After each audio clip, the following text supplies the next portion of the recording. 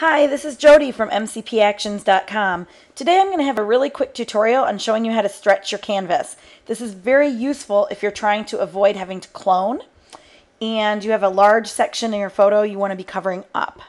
And oftentimes you'll think cropping is a good idea, but sometimes you won't like the crop and want to use your whole area that you have on your canvas.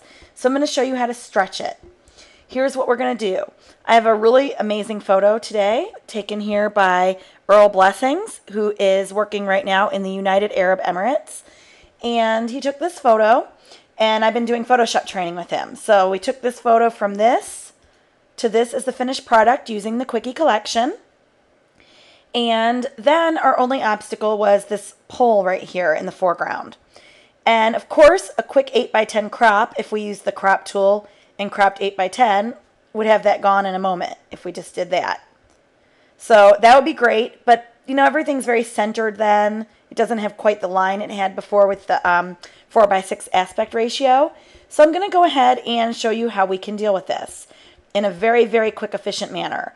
We're going to go ahead and use the marquee tool, which is this tool right here, the rectangular marquee. Make sure you do not have a feather set on it. And we're going to go ahead and select an area that we're going to be stretching. So we're going to pick this nice area right here, and then you're going to use Command or Control and the letter T, depending if you're on a PC or Mac, and come in with this middle marker on your little, where all the little dots are, this middle one, and you're literally going to drag it over that other area and click the check mark at the top. Once you've done that, you'll see there it's seamless. There is no mark. All it's done is it's stretched out that area that you selected.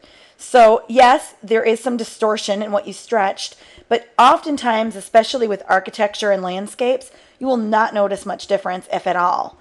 And so there you have it, a very easy way to be able to keep this aspect ratio of 4:6 that we have and that we liked, and just stretch over that pole so it's gone. Way, way easier than cloning if you're able to do it on a particular picture. Hopefully you learned a lot from this lesson. I know it was a quick one. Join me at mcpactions.com and mcpactions.com/blog for more video tips and tutorials. Thank you very much, and I'll talk with you soon.